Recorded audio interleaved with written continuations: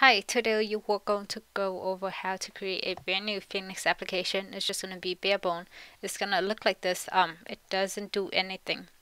So if you go to phoenixframework.org, click on guides and click on installation.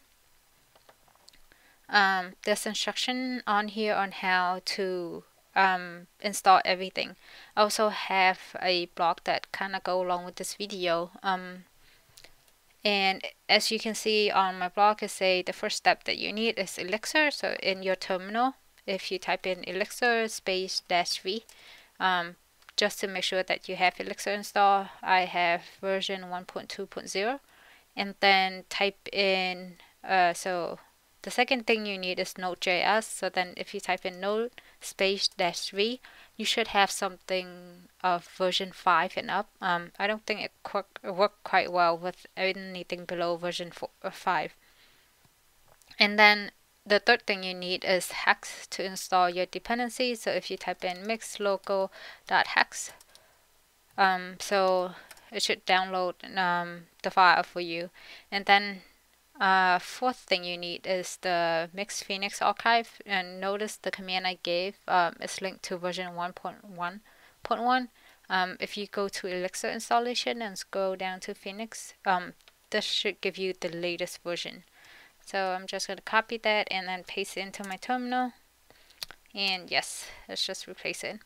Okay, so now that we have everything downloaded, if you type in clear to clear your screen and type in mix space --help, you should see this new mix test that allow you to create a Phoenix application. So let's type that in mix phoenix.new. So we're going to create a blog. So I'm just going to name it blog.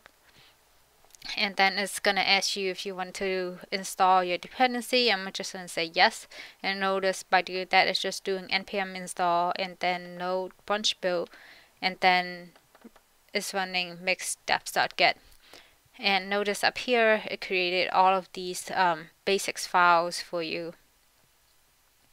And you should try to, it might be too late now, but you should try to follow name it blog as well, because that name is going to be used for our module. So that's why it's better that you follow the same name, and then you can change it later when you play around with it. So notice here the instruction is telling you to go to cd into blog, and then to get the server up and running, you type in mix phoenix.server. Okay, so now it's gonna compile everything. Most of these are your dependency. We haven't written any code yet, but Phoenix already create the basic for us. So then once it's started, we can actually just go to open up in the browser. Okay, so let me just notice now it's saying that it started on port 4000. Okay, so if you go to localhost port 4000, and notice here is your brand new Phoenix application.